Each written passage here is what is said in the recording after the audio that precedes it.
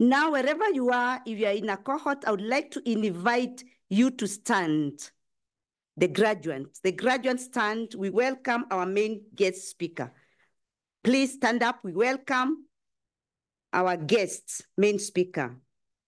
Now, I would like to invite our distinguished guest who will deliver the keynote address, Bishop Godfrey Onah, the Bishop of the Catholic Diocese of Nsukka, Nigeria. He was appointed on April 4th, 2013 as a bishop. He is well known for his dedication to education, pastoral care, and the promotion of peace and justice in his region, and of course, cuts across Africa.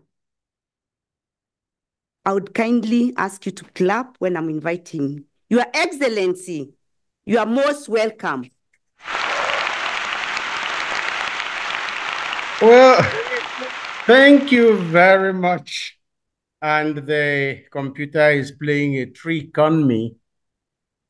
Just as you were inviting me to start, my laptop said Zoom can't detect my camera. So that is the context from which I'm working. Incidentally, I have nobody on hand now to try to help me reset or restart the computer, but I hope you can hear me. Yes, we can hear you, Yes, Your my lord, Excellency. can hear you. Right. I think if you can hear me, the meantime, I'm also trying to see if I can use my cell phone to get my face across. Good evening, everybody, and greetings from Nsukka in Nigeria. If you were in any doubt about where I am operating from, it is now confirmed to you that I'm in a rural diocese where digital communication cannot be taken for granted. And anytime we succeed in communicating digitally, we thank God for it. I'm trying to see if this time around. Okay. I think my face is on the phone.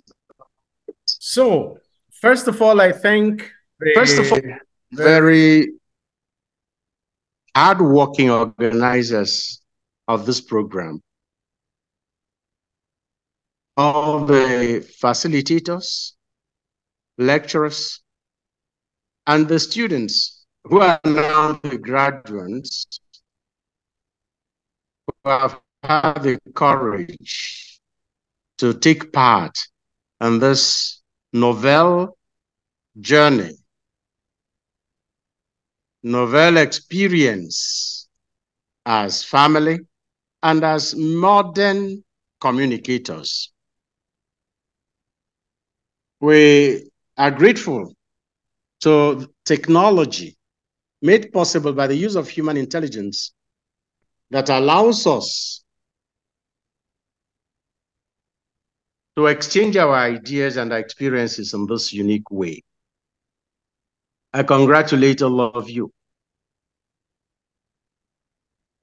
I do not know how I ended up.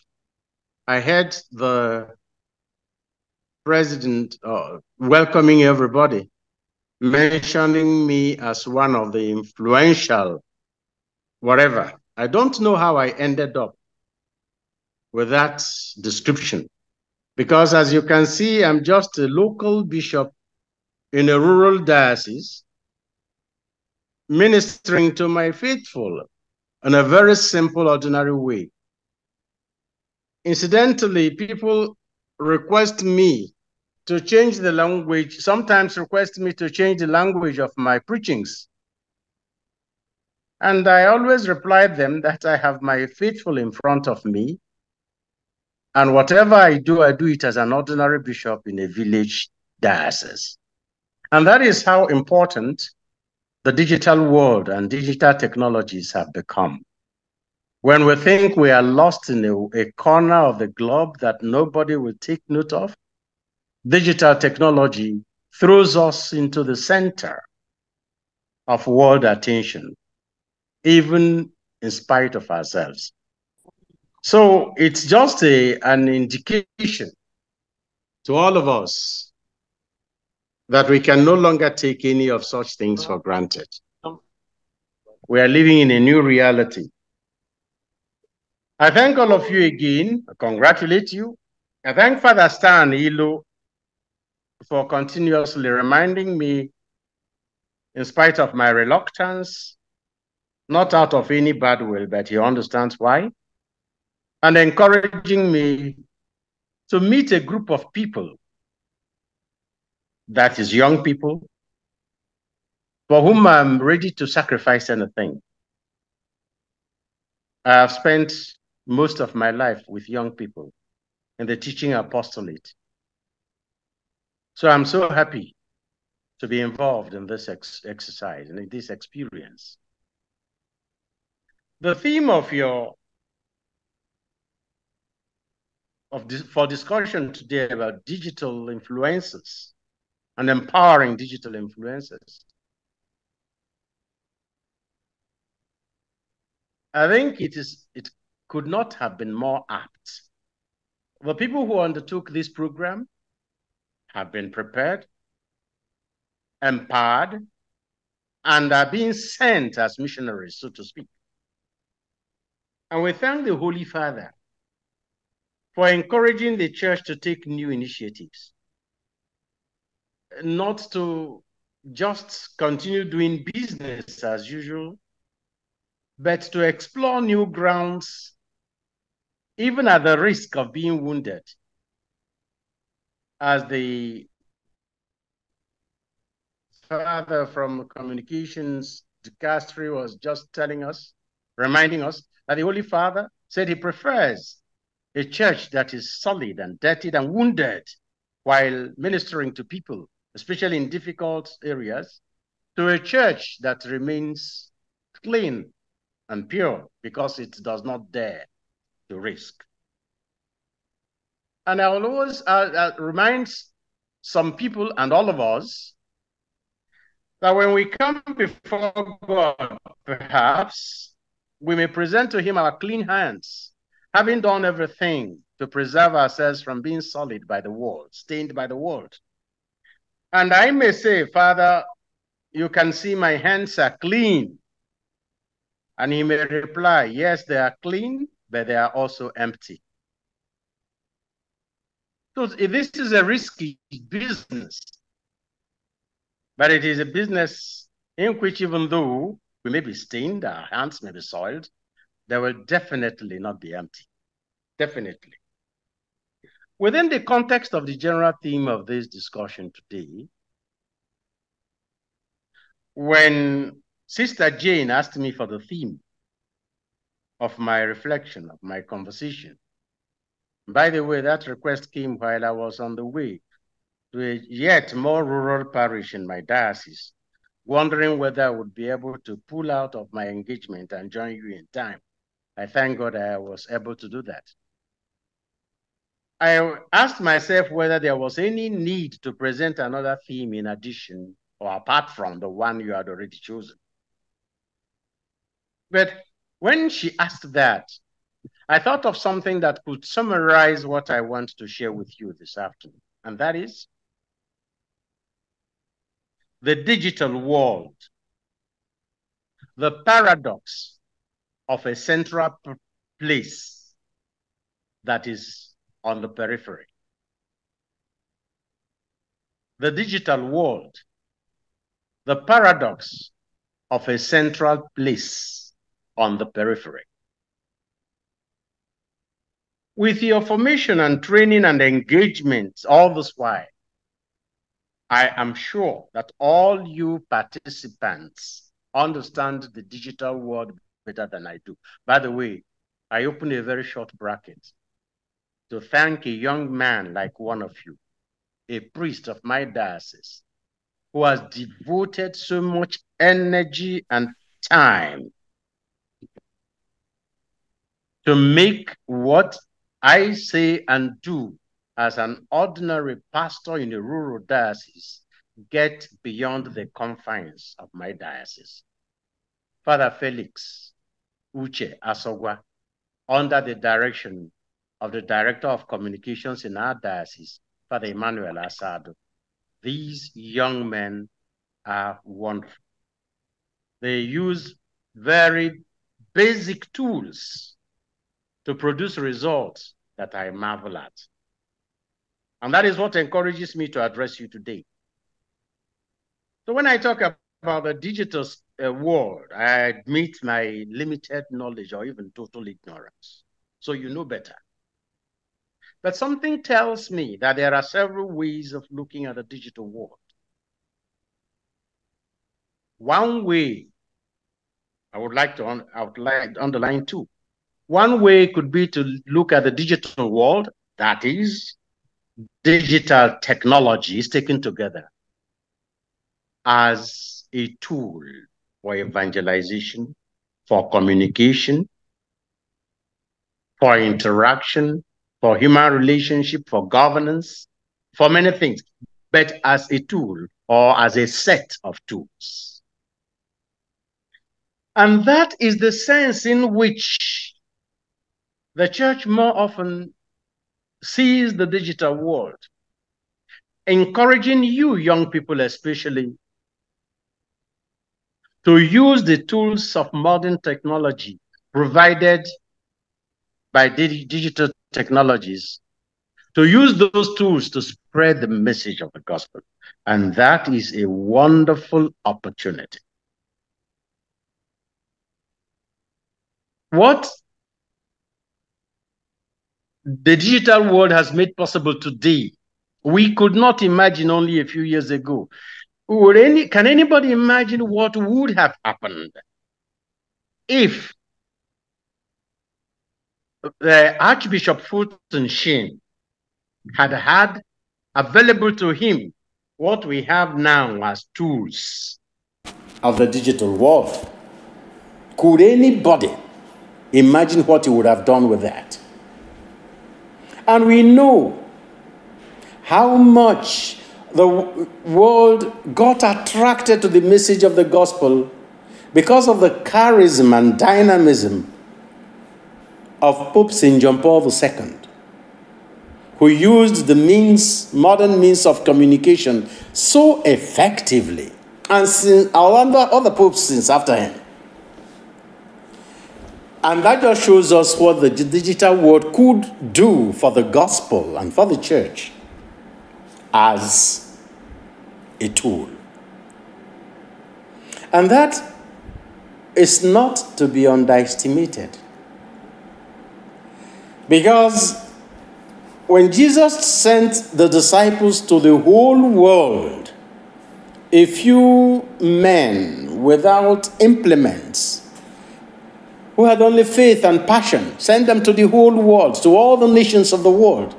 Of course, he knew they would require tools.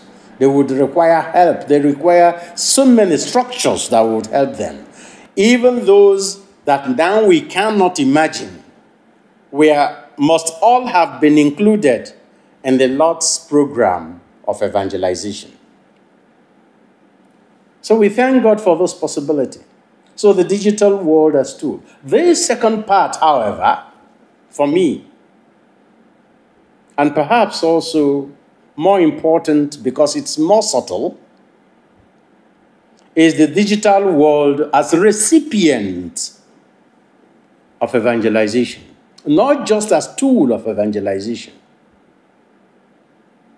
By this I mean that when the Lord said, "Go out to the whole world and proclaim the good news to the whole world," he thereby also includes the digital world. So then, my challenge to the graduates or graduates, because they haven't received their title yet, and to all of us in this generation or this period in history, is not just to see the digital world as tool, instrument of evangelization, no matter how well we're able to use it, but as recipient, as subject needing to be evangelized. And here I'm encouraged by the challenge of Pope Francis, Holy Father Pope Francis, who tells us to move out from the center and get to the periphery. And now here is the paradox that I'm talking about. And what do I mean by that? Digital technology is, as the Italians will say, ormai, is already by now at the center of human relationship, at the center of politics, and of course, definitely at the center of economy, of the economy of the world, and the center of communication. Which means it has found itself at the center of our life, all of us without exception, whether we like it or not. Only recently, the Catholic bishops of Nigeria, the conference, the entire conference, Catholic Bishops' Conference of Nigeria, had its second plenary meeting. And while interacting with the priests, diocesan priests of Nigeria, we were reflecting on the challenge of artificial intelligence, which is only one part of the digital world. And so that challenge of the artificial intelligence, jokingly I used to tell my students in Rome, today I'm talking with you who are recording my lectures with your cell phones and laptops. By the time you become professors like me, you may be talking to human beings with microchips in their brains or in their bodies, and they would laugh it off. But we now see how fast artificial intelligence is going. So nobody knows really what is becoming of human nature. Because, incidentally, we have even noticed that there is a tendency to edge the church out of the entire discussion about values and about human dignity and about the nature of the human person.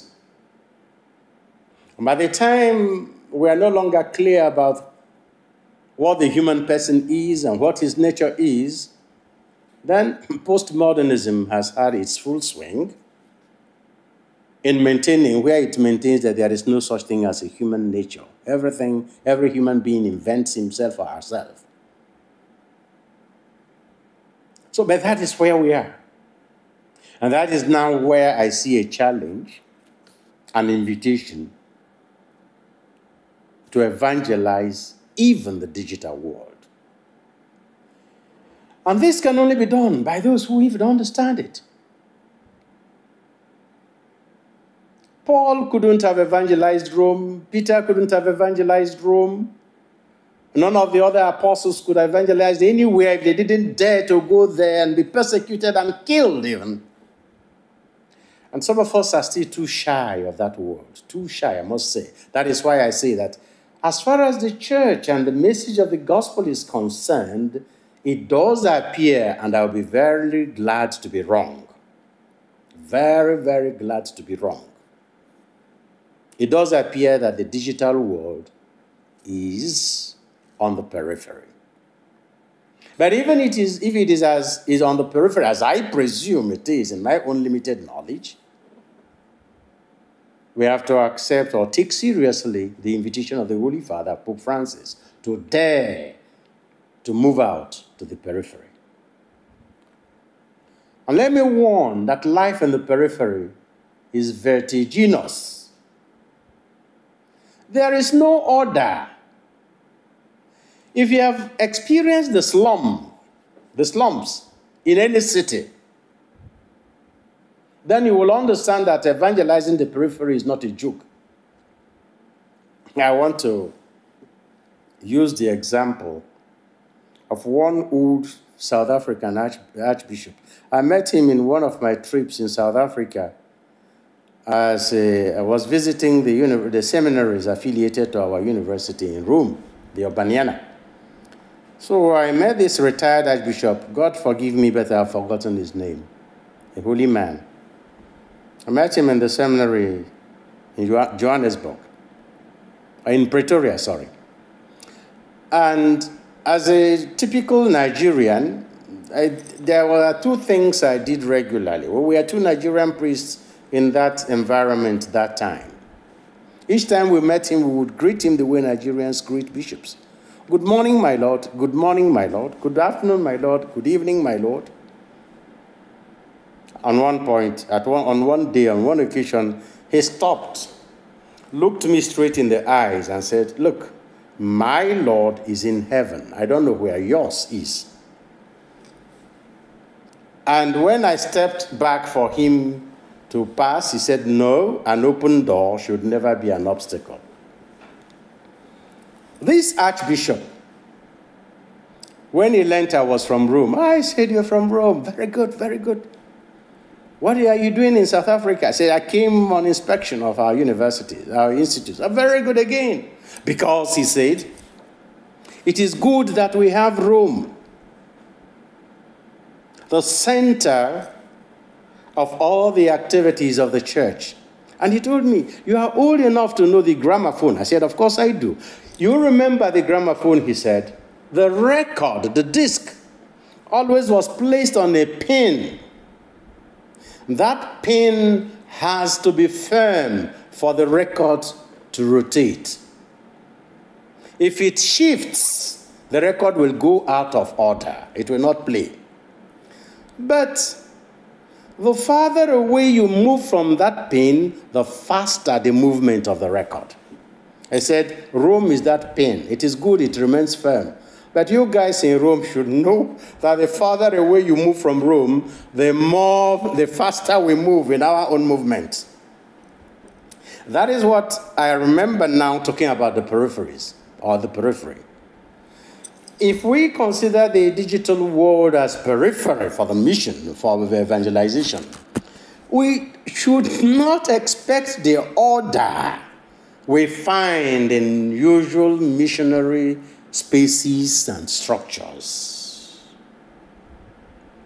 And part of that is the malleability, the flexibility of the digital world, but which in itself is an advantage, or could be an advantage. Yesterday, or 2 days ago, one of the graduates walked into my office. Providentially, again, still answering Onah, Mr. Onah. I looked him up, sized him up and down, and he said he had a letter for me. I said, from whom?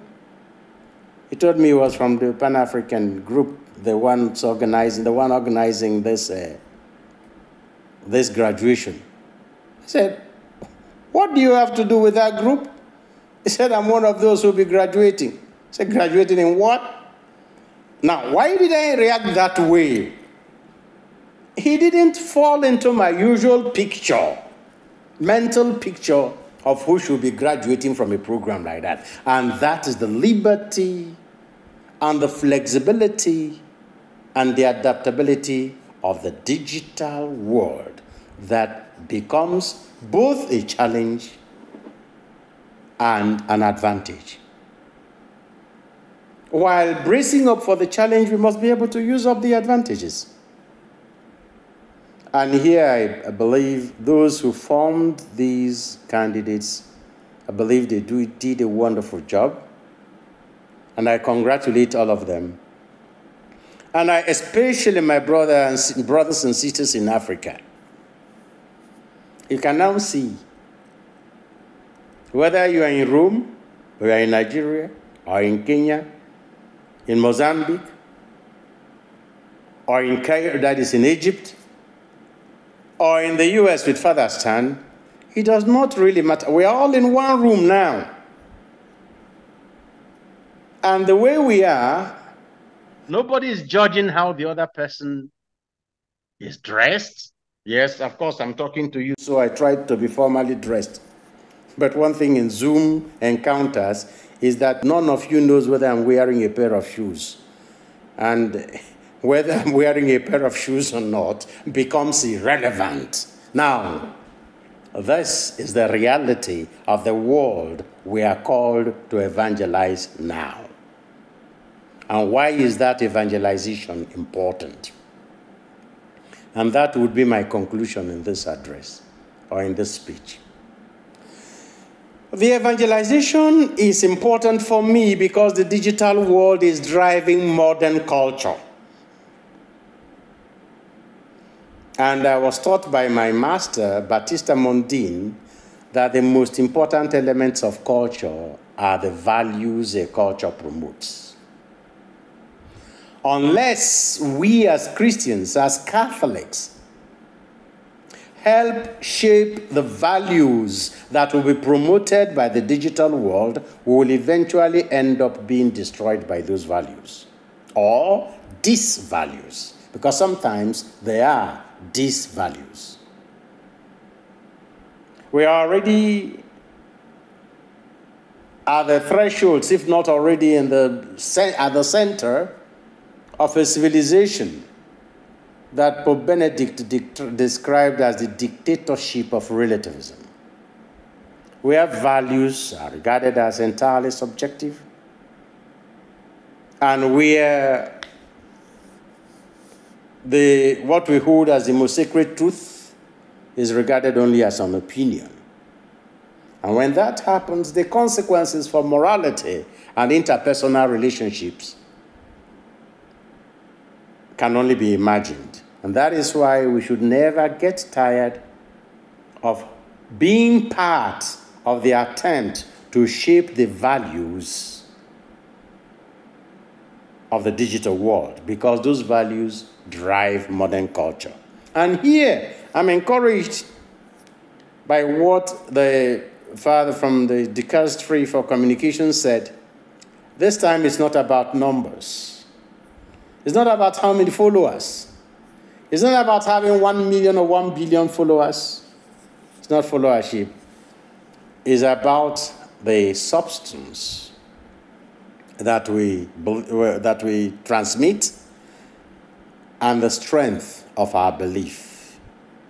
So while congratulating you, I also appeal that your experience be shared as wide as possible through this unlimited space that we call the digital world, so that your brothers and sisters, young and old, may benefit from the wonderful empowerment you are receiving today.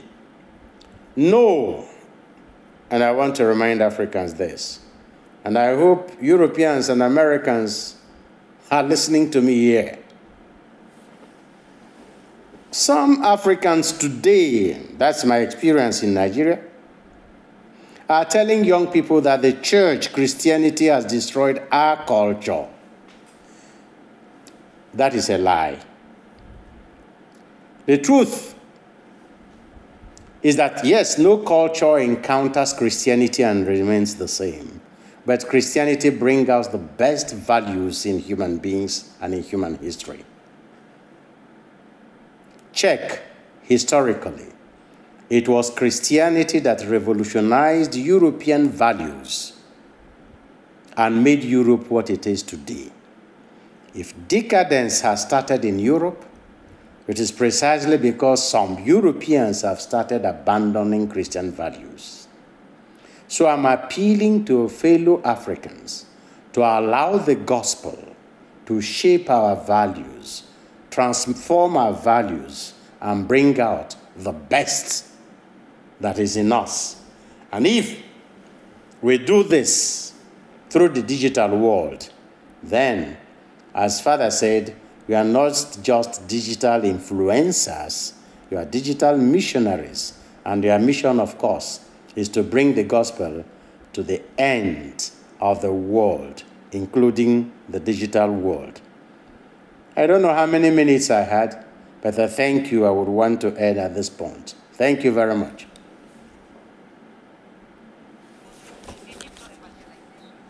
More important than ever today. The message resonates with these graduates and all who are here today. As we move forward, let us carry the message in our hearts wherever we will be. Bishop from Nigeria, student Emeka Francis Onah. will be empowering artisans by providing training and resources in shoemaking to enhance their skills and opportunities. And I can see the bishop who has been our keynote speaker, presenting with honor the certificate to this student. His Excellency Bishop Godfrey Onah. Congratulations and thank you so much, Bishop, for that kind heart. And we pray that you may continue supporting the student so that he's able to realize his dreams.